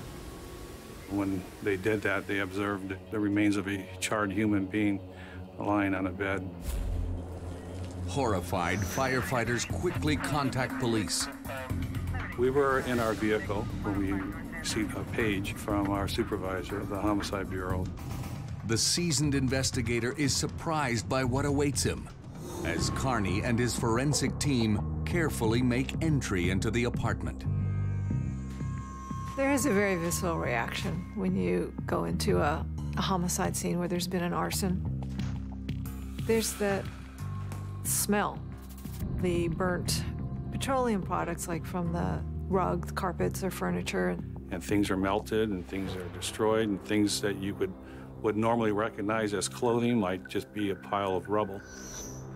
Making doubly difficult the task of determining what happened here. Because everything's black and charred and sort of a mess, and you have to look at it a little more carefully or differently. It isn't long before investigators catch sight of their victim. Looking into the bedroom from the hallway, you could see it was completely burnt out, and what appears to be a human being laying on the bed. He was laying crosswise, and the legs from the knees down were hanging off the bed. The body was just badly charred. I mean, just totally, it's beyond explanation. More horrifying still. Looks like a pillow was placed over his face. We didn't see all the damage initially, but once we took the pillow off, then we could see that he was slashed around his neck. The victim had clearly been murdered. Then the apartment set ablaze. A well-planned murderer who doesn't want to get caught would try to cover up a crime scene or destroy it. A closer examination of the body reveals the victim had been stabbed more than 18 times. This was not like self-defense. It was an act of anger. Who was the vicious killer, and what's their connection to the unidentifiable victim? Investigators hope the blood at the scene will provide some answers. When you have stabbing crimes, obviously there's going to be blood, and if there's a lot of stabbing, then a lot of blood is shed, and blood's very slippery. Your hand is probably perspiring, and if you don't have a good solid grip, the blade used will turn in your hand and cut yourself, leaving blood from the murderer behind. The carnage in the area of the bed makes it virtually impossible to identify what blood, if any, belongs to the killer. But what about the rest of the room? Hirose finds a blood-stained towel in the sink in the ensuite bathroom and bags it for analysis, then moves on to the kitchen. Well, there wasn't as much fire damage in the kitchen, so it was easier to see the blood. And you could see a little bit on the cabinetry and then also on the floor. Have the investigators found what could be a key piece of evidence? Blood left by the killer. It was blood that had fallen with some slight velocity, which tells me someone cut themselves and went to the sink in the kitchen to wash themselves or to put something on it. It didn't seem like it would be the victim because with all of his slashes around the neck and stab wounds in the body, it would seem more likely that it was somebody else. Hirose carefully collects the samples. If some of the blood that was more of a smear, then I'd have to use a swab in order to collect them. There's no doubt in my mind that that was going to be the suspect's blood. But how will investigators determine the identity of his prey? Well, the victims are usually identified through the fingerprints. But because this victim was burned so badly, the hands were not in a condition where fingerprints could be taken. Eventually, we would have to go to the family and find out where he got his dental work done and compared to the corpse. The detectives are deeply concerned by what they learn. There was a possibility that the victim was killed during a drug transaction gone wrong. Investigators are on the gruesome scene of what appears to be a homicide-related arson in Sunset Beach, California. Now based on paperwork found in a room undamaged by the fire, police believe the murdered man is a resident of the apartment. Dental records confirm it. They able to positively identify the victim as being Robert Hogan. A popular 29-year-old surfer. He was a happy-go-lucky guy. He smiled a lot. Everybody that you talk about Robbie said he's a nice guy. Injured in a bicycle accident, Robert Haugen got by on unemployment and disability insurance. But his close friend David McCune recalls Robert was always the life of the party. He had a magnetic personality. He drew people to him. I don't think that there's a person that knew him could say a bad thing about Robert. I really don't. I know I couldn't. And as long as I knew him, I don't think I ever got mad at him, ever. But someone did. Now it's up to investigators to find out who. We're looking for any evidence that would indicate a motive or anything that would indicate a possible suspect. They take note of what might be an important clue. There didn't appear to be any signs of forced entry, such as pry marks or forcing of the door. Had Haugen willingly opened the door to his attacker? Or did the killer have a key? Through the evidence, we had learned that the apartment was co-occupied by a female. Could this roommate have had a hand in Robert's grisly murder? In cases like this, everybody's a suspect. And then we go through a systematic approach of eliminating them through interviews. The roommate maintained she was at work when the victim was killed, an alibi corroborated by her co-workers. What about McCune? Could he have been involved? They said, I have to ask you this question. Did you kill Robert? I said, are you kidding me? I loved Robert. You know, he was like a brother to me. Every day we talked to each other. Either he'd ride up to my house or I'd go down there, go to the beach. And he called me that day and wanted me to come down and hang out with him, and I couldn't make it. And to this day, I always tell my wife, you know what, had I been there, maybe there would have been a different turnout. It haunts me from time to time, it really does. And that's not all that haunts him. A few days after Robert's murder, David McCune paid a visit to the burnt-out apartment in the hope of finding some closure. You could still see a lot of the splatters of the blood across the walls and the ceiling, and you could tell it was a very violent scene there, and I was just thinking, man, how could somebody do this to Robert? But there was more to Robert Haugen than meets the eye. Based on the evidence that we found in the house, a weighing device used to weigh quantities for drug sales, there was a possibility that Robert was killed during a drug transaction gone wrong. Investigators pore over what little evidence they do have from the scene. We went through his address book that was badly charred and burnt, but partially readable, and see who he was talking to and calling, and we talked to those people as well. We even, you know, went door to door and asked his neighbors, did you hear anything? What time were you home? You know, did you guys see Robert? What time was he here? You know, was he with anybody? And, you know, and it's probably the same stuff that the police asked him. We were nobody special. We just wanted to find out what happened to our friend. But no one offers up anything that might help solve the case. In the months following, Tim Carney continues to plug away at the investigation. Let's redo this interview. Let's talk to this person again, and what are we missing?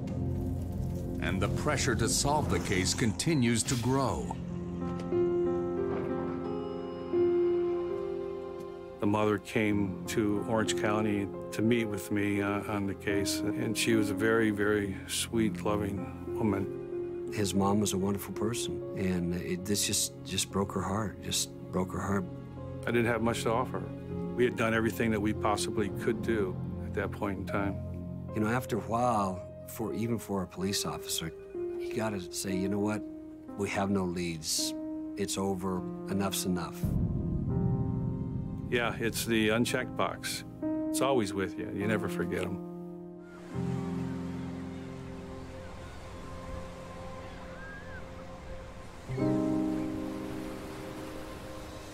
More than a decade goes by.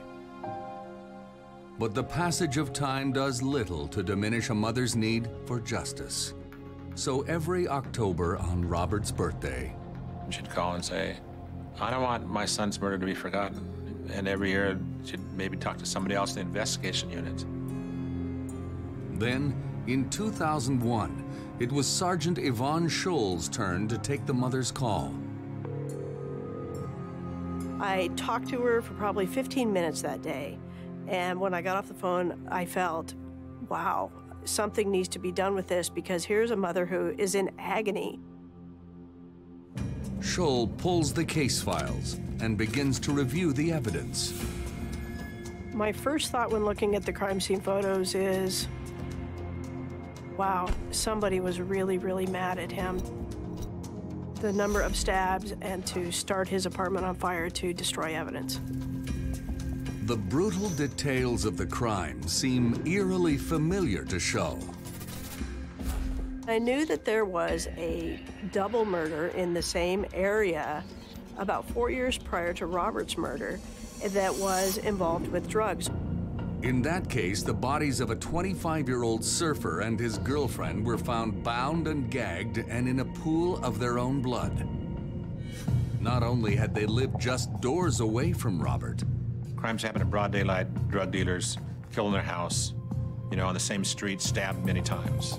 Was there a serial killer on the loose in Surf City? He is a very sadistic, violent, and evil person. But we don't know who you are.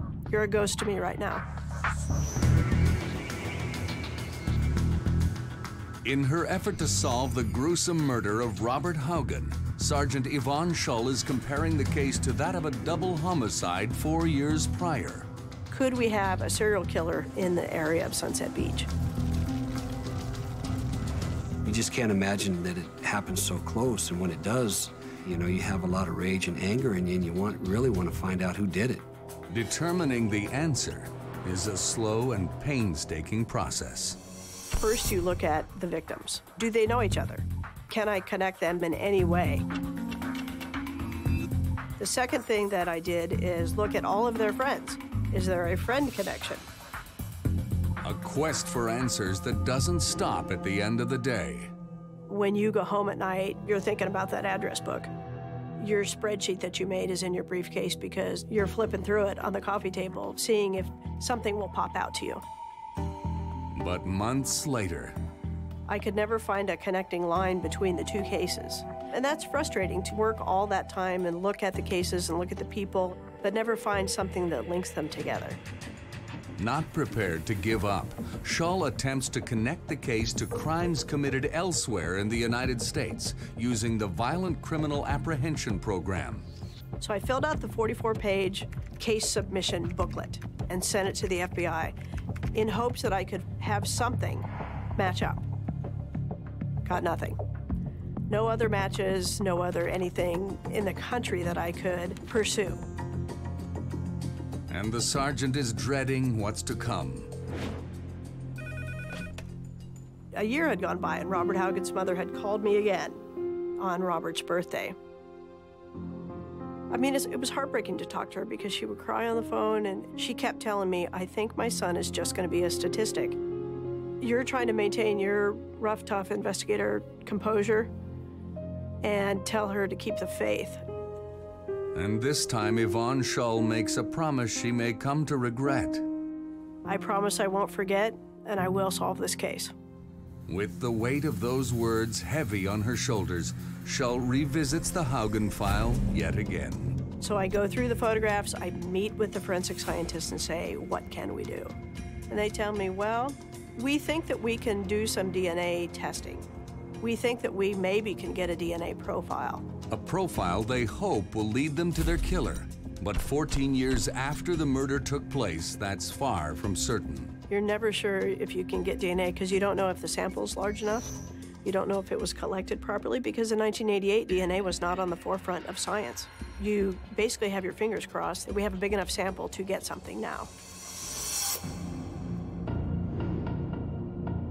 In these arson cases, there's just so much that's going on. It's very chaotic and there's a lot of visual overload. Sometimes you don't get everything, and you can't collect every single drop of blood from a crime scene. The mistakes we make the day of the crime can come back and haunt us in the future and really impact the case in a negative way. To Shull's relief, the sample is sufficient to provide the murderer's DNA. But to her disappointment, I get back that there is what's called a forensic unknown. We have a profile, however, we have no match to it. That means that somebody out there is a murderer, but we don't know who you are. You're a ghost to me right now. a ghost that continues to trouble her long after she moves to another department within the Orange County Police Force. I took the case with me because I couldn't forget it. At that point, I felt that I knew Robert. Yes, I knew that he smoked marijuana, and yes, I knew he sold marijuana, but it didn't matter to me because everyone that I talked to about Robert told me what a nice man he was and that he would give you the shirt off his back. He did not deserve what happened to him. And his fate made worse by the fact his killer walks free. I'm feeling at this point that it's not going to be solved. I don't know if I'm ever going to be able to call Robert's mother and say, I know who did it. And I'm very frustrated at that point.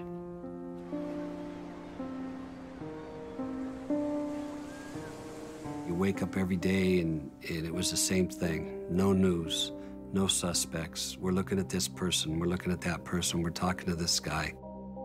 It just seemed like it took forever and ever, and there was just nothing. In April 2004, Yvonne Shull returns to the Orange County Homicide Unit. Robert Haugen's case returns with her. And I continued to look at stuff, continued to talk to the forensic scientists, and we're still pretty much nowhere on the case. What they do, and what they did in this case, is they call it a murder book. They'd open up the murder book and say, is there anything new in here? Is there anything we forgot? They'll show it to a new set of detectives. Because I know that it doesn't matter who you are, you don't see everything. And sometimes you just need a fresh set of eyes to look at something. Shull brings on board Sergeant Ray, who, having received death threats during the course of the investigation, continues to fear for his life. It was very difficult because Robert seemed to be such a nice person who had no enemies, and then to look at those crime scene photos and to see the viciousness of this homicide, those two characteristics of this case just did not mix. He's starting to get to know Robert. He's pulling yearbooks from when Robert went to school and looking at people who may be able to provide us with just a speck of something to go forward with. Meanwhile, both officers harbor a growing sense that the killer is someone close to home. If you read books on unsolved murders or you go to classes on unsolved murders, all of them say, go over the case again, go over the case again. The person who did it's name is in the case. You just haven't found it. Sergeant Ray narrows the names down to just one, the woman with whom Robert shared the apartment. Because it was a male-female roommate situation, was there a jealous boyfriend? The sergeant questions her once again. The interview of the roommate was almost identical to the information she had given the original investigators. And to me, that is big because making up a story is a lot harder than telling the truth. Ray and I talk again. What can we do now? And he said, you know, I think we should put the evidence back in to be re-examined because there's a new DNA system called Profiler Plus. Perfect, let's do it. So he submits the evidence for re-examination. But will it find a match? I was sitting in my office and Ray came to the door and said, I just got this from forensics and I am on the edge of my seat. Tell me what you got. Hoping to determine the identity of Robert Haugen's killer, investigators have requested more advanced testing on the blood drops found in Haugen's apartment 19 years earlier. And when I found a complete profile that did not match the victim, that's where I felt, okay, now I have something that I can put into the database and see if there's a hit. And it began searching for DNA profiles to see if there's a match. Because Robert's murder was so violent, I'm optimistic that this person has not stopped their criminal ways. And they have been caught, and their DNA has been taken, uploaded into the nationwide database. So we try, and we strike out again. And there are hundreds, if not thousands, of cases on books with that exact circumstance. All they're waiting for is for that one person to make a mistake and get arrested and have their DNA entered in the national database. It's just a total waiting game, and sometimes it could take just a few months, or it could take years or decades more, and that's sometimes the frustrating part of it. Eventually, I had moved away and just kind of put it behind me, but we would try to go to the beach in October, and we'd throw flowers or a wreath of flowers in. I don't know, it was just like I remember you, brother, you know. I'm still here and I remember you, you know. It is a sentiment all too familiar to Senior Deputy District Attorney Brahim Beytek. Victims' families never forget about cases because they never forget about their lost loved ones. The investigators in this case never forgot about the case. 3 long years later, in January of 2009. I was sitting in my office, and Ray came to the door and said, "I just got this from forensics, and I am on the edge of my seat. Tell me what you got." And he said, "We got a hit." That match was out of the state of Nevada. So our forensic unknown is identified. Who is it? He says, "Well, it's Paul Smith." And I go, "Who's Paul Smith?" I had to go back over these case books to try to find that name somewhere, and I didn't find it anywhere. From our perspective, Paul Smith did not exist. We did not know about him. He was never interviewed in 1988. He was never even on a radar. Maybe it's one of those things where if you don't ask the question, you won't get the answer. Once we asked the question, people said, "Oh yeah, Paul Smith used to buy marijuana from Robert Haugen." Okay.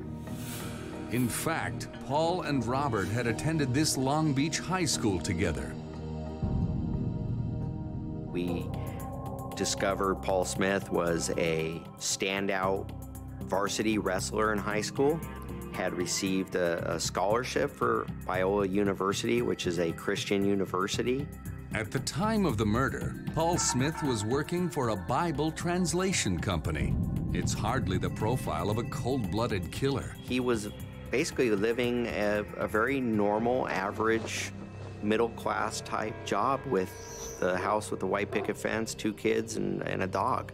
I knew him very well, you know. I knew his brother and his family. You know, we were a close-knit group. But having divorced his wife, Paul Smith is living in Las Vegas. And in 2007, he assaults his girlfriend, Tina Smith. The police come and they arrest him. Eventually pleads guilty to domestic violence. Part of that scenario, he's required to give a sample of his DNA. The sample that proved a match to the drops of blood found in Robert Haugen's apartment. I wanted to get in the car and drive out there right then and there. But being an investigator, you know you can't just do that. We know that we only have one chance to find out from Paul Smith as to why his blood might be in the apartment. It may not have anything to do with the murder. He may just have his blood there. We don't know why. We start doing a background check on him, and we find out about the 2007 incident involving Tina Smith. And to me, that was very interesting. Their research reveals Smith to be a sadist with a violent history of torturing his girlfriend. She was drawn to him like a moth to a flame. He not only had stabbed her, he had pointed a loaded gun at her and actually discharged the gun, nearly striking her as she was tied up on a bed. But it's an incident eerily similar to Robert Haugen's murder that captures the attention of investigators. He was angry at her, started using a knife on her. He beat her up, doused her in lighter fluid, and threatened to set her on fire. But the clicker that he was using to set her on fire, click, click, click, wouldn't work. That dude's evil. People that torture other human beings are different kind of people. The notion of wanting to be sadistic, that's different. That tells you this person belongs in a completely different category of perpetrators. It became like, I can see how torture plays a factor into what happened to Robert Haugen. The crime in our homicide case and the crime against his girlfriend were very violent, involved stabbing, involved a bed. And that made us realize this is a serious suspect that we have here. Cold cases are like giving CPR to an elephant. And you work and you work and you work and you work, and sometimes it never works. And sometimes, at a moment's notice, the elephant is going to jump up and start stampeding because you have breathed life into it. And in February of 2009, Sergeant Ray finally travels to Nevada to interview Paul Smith. We want to try to lock him into a story. You have an explanation for why your blood is there, and then, come on, I know you did it. I know you want to tell me. Just get it off your chest. What happened in there? Nothing. Then why did you get hurt? Sergeant Ray is en route to Las Vegas to meet Paul Smith, the man police believe is Robert Haugen's murderer. We get into the Clark County Jail. When Paul comes into that room, he is extremely nervous, and he is shaking, and he is visibly disturbed. He was a suspect in our mind. However, we wanted to make sure that we are on the right track. You know, we're human beings. Everybody makes mistakes. Like I said, you're not in trouble, and this is a voluntary thing. We're asking for your help, if you can. We wanted to make him feel comfortable, make him think that this is to some degree a routine. We just want to talk to you, see if you can point us in the right direction. Hopefully there's a tidbit of information that you can give us that you may or may not be able to help us out. Paul Smith seemed eventually kind of eager to talk about how great of a person Robert was. Any enemies you could think of that, you know, would do this? No, everybody loved him. Paul Smith even told us that he attended Robert's funeral. I spoke at it. You did? Was his family there and all that? Oh, yeah. It was one of those moments that, like, all the hair on your whole body stands on end, and you're like, I can't believe it. Smith admits to buying marijuana from Robert. But for a long time. He was the biggest dealer around. And how often would you go to his house and buy? Pretty regularly. Once a week, twice a week? Once a week. Can you do me a favor? Can you do a diagram of maybe just starting at the front door and go from there? And Paul Smith drew us an accurate diagram of that apartment. So it was apparent to us that Paul Smith knew this apartment and he knew our victim. The day that he died, did you talk to him at all? No. Oh, yeah, I did. Yes, I did. And I told him to save me another bag. Smith says that he planned to pick up that bag of marijuana the day of Robert's murder, but there was a snag. I called and his phone was out of order. What time did you call him when it was out of order, do you remember? 1. When he said 1 o'clock, it was huge because that was the exact time that witnesses pinpointed when the fire was seen. In an effort to draw out the real story, the sergeant digs deeper. Ever see anyone get in an argument or a fight with him at the apartment? No, that was why it was a shock to everybody pretty much that he was such a nice guy. And you and Robert got along? You guys never had any problems? No. And we decided it was time to begin asking Paul Smith about the blood, why we found his blood in the apartment. If there is an innocent explanation, we want to hear it. We want to give him a chance to tell us, hey, look, man, I have nothing to do with it. And Paul Smith said, you didn't find my blood in there. I never bled in that apartment. Sergeant Ray figures it's time to set him straight. That's your specimen number, and that's the match. This is science, man. I mean, it doesn't get any more conclusive than DNA. You know about DNA. After Paul looked at that DNA report, he took a few moments and he seemed to be thinking about it. And then he decided to tell us, oh yeah, I remember now, there was that time. I cut my finger right here with a knife the day before playing with it. It's possible. However, why didn't you just tell me that in the beginning? I guess maybe it's just our suspicious nature. We don't believe a word that he said. We believe that he cut himself. We believe he cut himself while he was murdering Robert. I believe something happened between you and Robert. There was some sort of a fight that you guys had. There had to have been a reason for it. Never had a fight with Robert ever. The sergeant decides to cut to the chase. What happened, Paul? I know you want to tell me, okay? Just get it off your chest. What happened in there? Nothing. Then why did you hurt him? I never hurt him. Despite Sergeant Ray's best efforts, Paul Smith is unwavering. Even though he didn't break, we were able to get a lot of information from him that was very helpful to us. The prosecutor in Orange County decides that there's enough evidence to charge Paul Smith with murder. I can tell you, for me personally, that was the first time that I filed a case from 20 years ago. Because I think sometimes perpetrators, after a year or two, they think they got away with it. But when you're talking about 20 years, they really thought they got away with it. They really think, I did it. Nobody knows that I did it. They don't have the evidence to come after me, and I'm going to move on. Once we served the arrest warrant on the jail in Las Vegas, I told Ray, let me call Robert's mom. It took me all day to psych myself up to do it. And I said, hello, it's Yvonne Shull from the Sheriff's Department. Are you sitting down? Today is the day. I know who murdered your son, and he's under arrest. And I, again, had my rough, tough investigator persona on so I could not cry. But as soon as Shull gets home, I called my mom to tell her what I did for the day, then I cried. She said, I knew you could do it. In March of 2009, Paul Smith is extradited from Nevada, and Sergeant Ray has the satisfaction of escorting him back to California to face charges. I can imagine, on one hand, it's rewarding. This guy thought he got away with murder, and I'm bringing him back. On another hand, you're in the same car with somebody that you know is an evildoer. He didn't really have a whole lot to say. I think by that time, he realized that he wasn't able to fool the cops. He's in the Orange County Jail held without bail on what we call a special circumstances murder charge. Can't get out.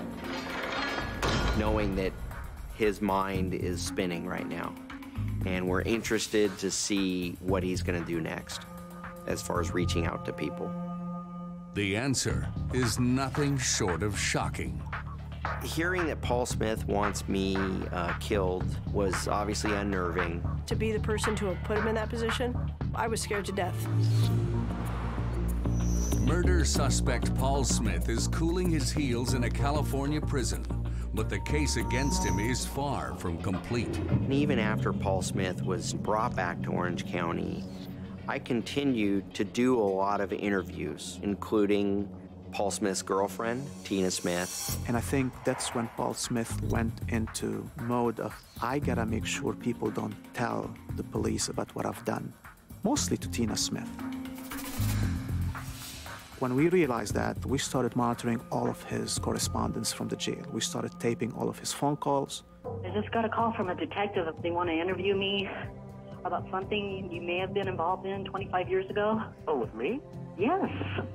25 years ago? He says they're investigating a cold case. And I'm the suspect? Something you might have been involved with, I guess. I don't know, babe. I have no idea.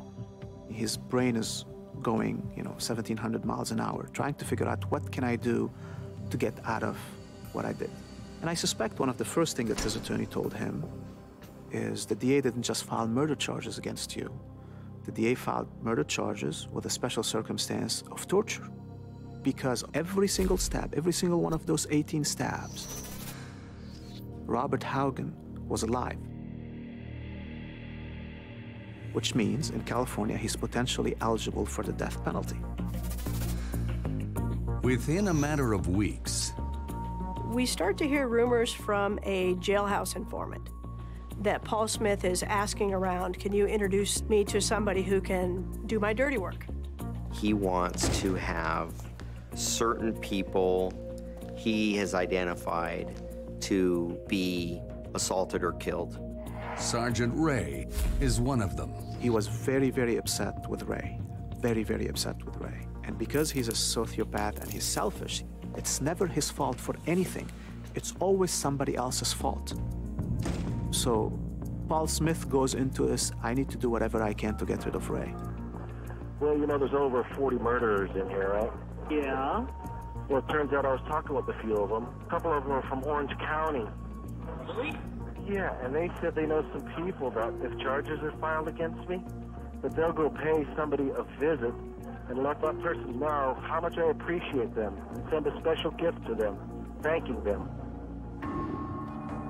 Hearing that Paul Smith wants me killed was obviously unnerving. To be the person to have put him in that position, I was scared to death. Smith's other target? He's trying to get rid of someone who we're going to bring to court as a witness who will testify against him and say that he committed the crime. If we have no witnesses, we have no case. We wanted to make sure that everything that Paul Smith is doing while he's in custody, we know about it, and hopefully we know about it before he does it. Investigators have their jailhouse informant put Smith in touch with Blade, an undercover officer posing as a hitman. So he's talking to Blade, and he's talking to him about, you know, I want to take out Ray. And the concern that I have at that moment is, I have control over what he's telling Blade. But what I was worried about is, what if he talks to another inmate at the jail who's willing to help him, who's not going to come and tell us? So we needed to move fast. But the arrangements for the hit on Sergeant Ray are already well underway. Somebody will be contacting you, baby, okay? And then you'll need to go to my bank and withdraw all the rest of the money from my account. Okay? Okay. All right, because it's not going to do me any good in jail. I'd rather spread the wealth around and the happiness. Unbelievable.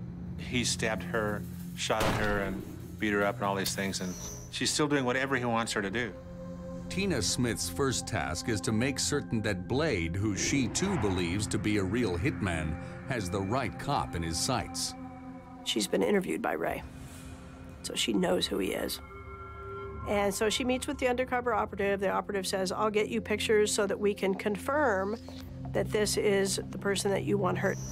Then, despite Shull's growing unease, unfortunately, I have to sit Ray down and say, hey, although your life is in danger, I need you to have some photographs staged, and then have our undercover operative meet with Tina and show her the pictures. Hey, Tina, right? Hey. So that we can confirm that you're the person that they want to hurt. Tina makes a payment, she delivers the information, we have her on tape, so we had enough evidence, and we indict both Tina and Paul Smith for the conspiracy to try to take out a police officer. By getting her arrested,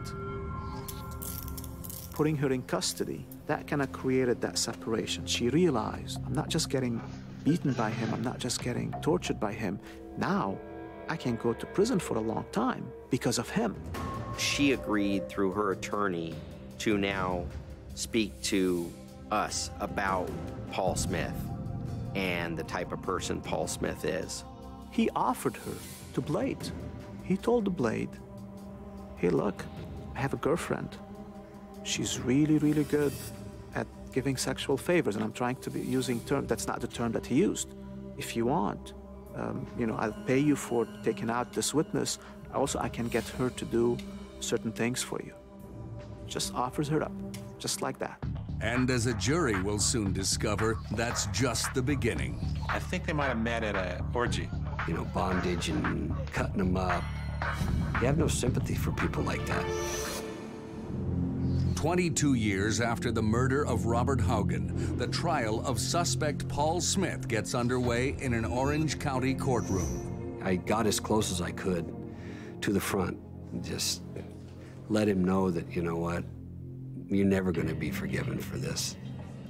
And if you ever talk to people and they tell you, yes, when I looked in that person's eyes, all I saw was evil, that's what I saw when I looked in Paul Smith's eyes.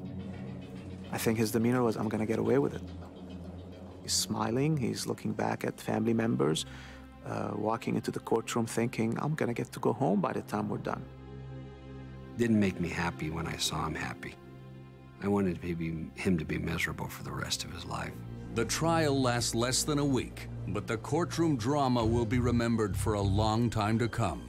Paul Smith took a stand on his own defense, which is very rare. The more he talked, the more bizarre it got. Group sex, sex with animals. I mean, that's one of the more staggering things. You never think you're going to hear that in court. The more it became obvious what kind of person he is.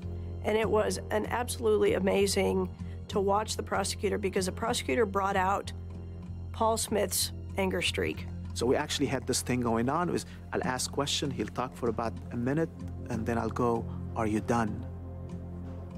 And he goes, yes. I go, then let me ask you the question again. It got to a point where Paul Smith was getting extremely exasperated. And the jury's watching this. Are you done? Are you done? He will talk, and he'll lean forward. He goes, now I'm done.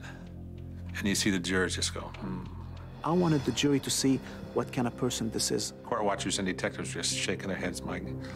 Why did we just listen to it? After 2 days of deliberation, the jury returns with a verdict. I was sitting next to Robert's mom and with his family, and the court clerk read the verdict. The jury found Paul Smith guilty of murder, of stabbing Robert to death. We all stood up, and Robert Haugen's mom gave me a hug and put her hands on my shoulders and said, you never need to prove me wrong again. Paul Smith is sentenced to a life behind bars. And he's never, ever gonna be a free man again. So that was a good feeling. That was a rewarding feeling. Yvonne Shull and Sergeant Ray received the California Police Officers Award for Best Cold Case Solved. But that doesn't mean they don't still have questions. Unfortunately, we will never know the answer as to why Paul Smith killed Robert. Only Paul Smith knows that answer. Knowing Robert, he would probably forgave Paul. He would have probably forgave Paul. His mom still burns the eternal flame for him, even though Paul Smith is in custody. And she probably always will. And as long as there is a mom somewhere saying, please keep looking at my son's case, please keep looking at my daughter's case, there's going to be an Yvonne, there's going to be a Ray, there's going to be somebody like me who's going to say, we're not going to forget.